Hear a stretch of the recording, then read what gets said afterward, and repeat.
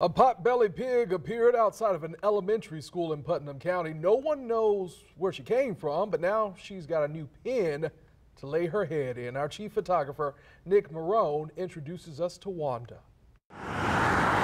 She'll come hang out by the chicken coop and the rabbit coop. In rural Palatka, the calm fields of Landstock is not an uncommon sight. Oh, great. Wanda's going to come visit again. But early this week, So she's been here since Monday. a four-legged stranger And she's just hanging out. has found a new home. She's right here. Off of St. John's Avenue Road, kids throwing the old pigskin isn't the only thing going on at the Children's Reading Center Charter School playground. We have Wanda. Meet Wanda. She showed up the beginning of this week and has been hanging out. This pot-bellied pig has been a new mascot for the school. She's not aggressive. She just, I guess, likes the noise, likes the attention. But don't call her large.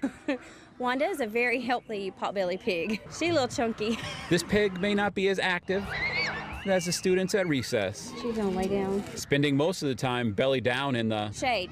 She's in the shade, and she is aerating our grounds really well, too. But she has quickly became a new favorite guest. The kids love seeing her. We're looking for Wanda every time we come out for recess or PE. Putnam County Sheriff's Office believes Wanda has been abandoned. She's been out for a while. Both the school and the Sheriff's Office shared these photos on social media, hoping to return Wanda to her rightful owner, with no luck. We would like to find out where she came from because she's somebody's pet somewhere. But after a short stay at the school, Wanda loves it here, and she's here every single day, all day. Putnam County Sheriff's Office was able to catch Wanda and find her a new home. They like her, but I don't think we're allowed to keep her. Leaving the students and the staff at the school a little heartbroken without her. The kids are going to be sad to see her go. In Palatka, Chief Photographer Nick Marone, First Coast News, on your side.